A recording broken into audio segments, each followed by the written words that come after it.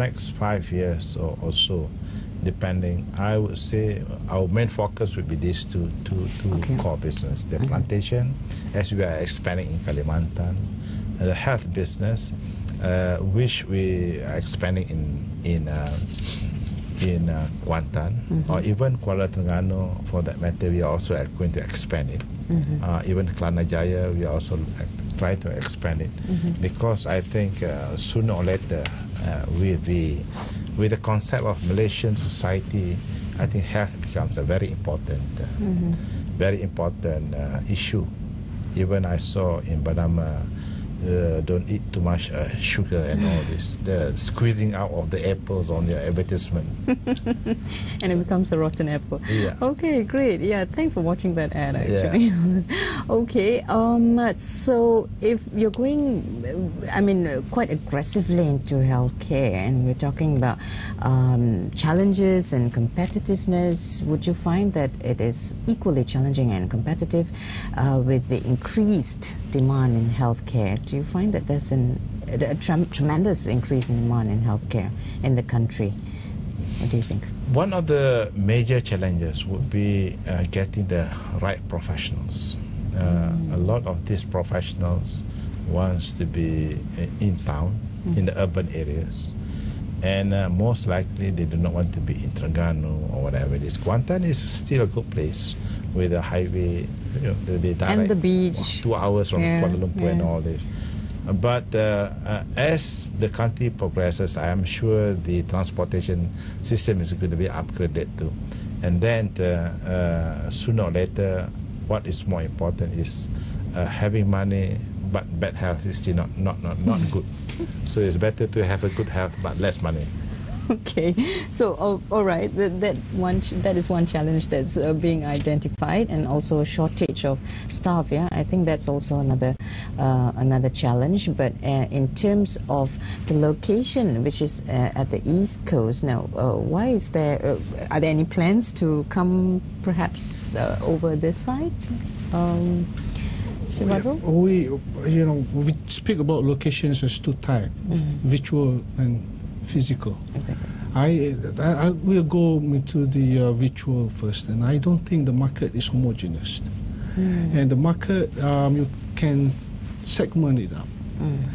And the top part of the market, I think it's cluttered with players. There's a lot too many players inside there. The top market. The top part of the market, and especially if you talk about top part in Klang Valley, and maybe also in the other big cities, But if you talk about the middle part, mid-price range, and I think there is still vacuum in the market. There's still demand for Still demand, and especially at the smaller cities where the demand for that kind of services is high. And this is the area that we want to come in, virtual segment, that price, mid-range price, and the smaller cities where the big players are not there, and the demand for the high-end hospitals are not slightly weaker, and the demand for the mid-price range, and hence where we at the corridor. And furthermore, our head office in Kuantan, so we want to play in our backyard, and that's the reason why it's the East Coast. Because you're based actually in the East Coast, is that right? So Kelana Jaya Medical Center, which is in Selangor, now how did that come about? We was there in Kelana Jaya, and it was doing well, so we maintain it, and it's making profits. There's no reason not to do that. And when we say our focus in the East Coast, that doesn't mean we will not present outside of East Coast, but the focus, that's where the concentration will be, and that's where we pay a lot of time and attention. But doesn't mean that we will not be going out of that area. So, okay, so chances are that you may actually be expanding further. Okay, another short commercial break, and we'll come back. We'll find out more about how TDM is, of course, always trying to be very environmentally friendly in its operations, especially in the plantation sector. Do stay with us. We'll be right back.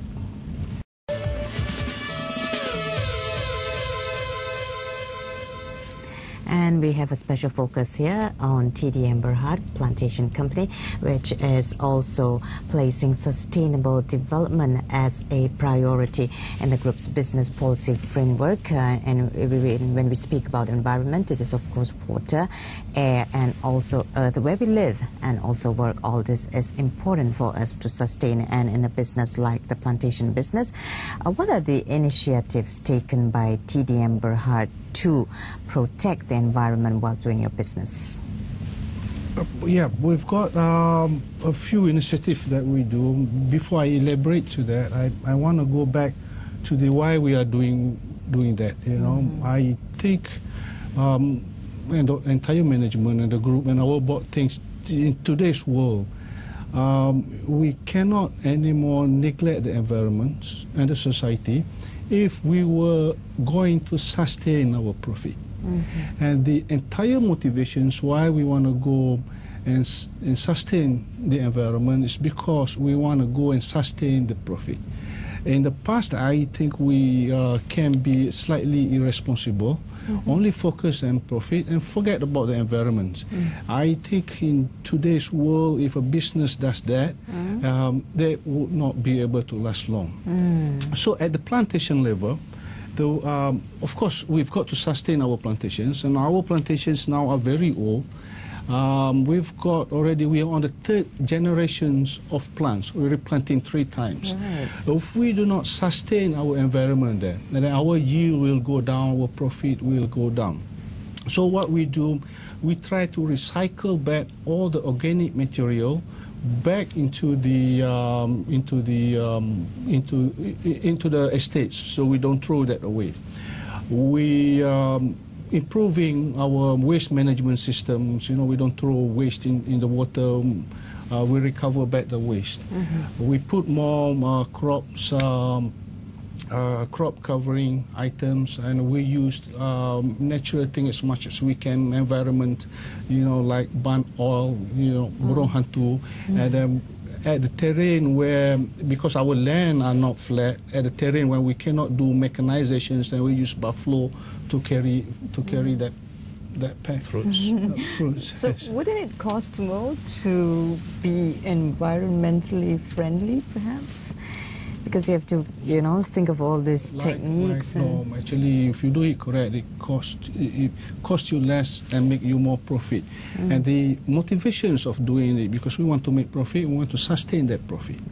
And that's the reason we do that. If we don't do that, we cannot sustain our land. The land becomes degraded. And you make less profit when that happens.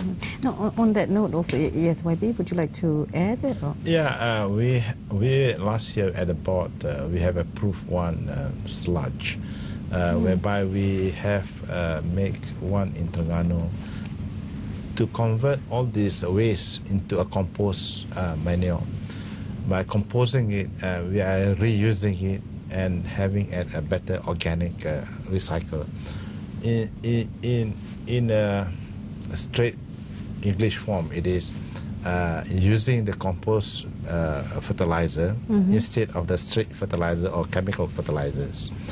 By that, some technicalities of soil management, you mix up with the soil, it will last longer. You will give a better return in terms of the soil also becomes better. It doesn't become so sandy or so. So it saves cost as well. It saves cost in the long run, yes. What Datuk was explaining. So when we recycle back our organic material inside our land, so the texture of our land, they maintain it so that the land can hold the fertilizer, in organic fertilizer you put it. And because of the ability of the land to hold it, and you don't have to put the fertilizer as much. And this year we estimate, because of that, we save quite a lot of number in the neighborhood of like 10 to 20% of saving of the organic fertilizer. And our budget for organic fertilizer is a lot. It's about 35 million a year. So 20% of that is significant saving. Wow. So going back to environmental friendly, it saves money. Great. Okay, gentlemen, unfortunately, the time is almost up. Perhaps we'll leave Chairman to say as a few words.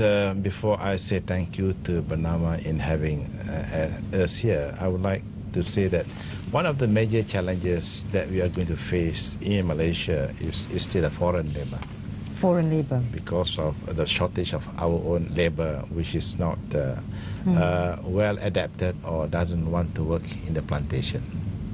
With that, also, I would like to say a word of thanks to the Chief Minister of Terengganu, Datuk Mahari, in giving us the trust to lead TDM, and I think we will perform it well enough to show that what is being given the responsibility to us, we will give it back to the shareholders. Thank you so much, Datuk Haji Roslan bin Awang, who is Chairman of TDM Berhad, and of course Encik Badrul Hisham bin Mahari, CEO of TDM Berhad. Gentlemen, you've been very, very, very, very open in your comments. Thank you so much. Being a public listed company, of course, we on the press side appreciate very open communication with companies like TDM Berhad, a plantation company, and we hope they'll be around for a lot more years as we see a lot being done in the plantation sector, which is the lead in still Malaysia's economy. Thank you so much for joining us on BizTalk. I'm Ann Edwards. We'll see you again.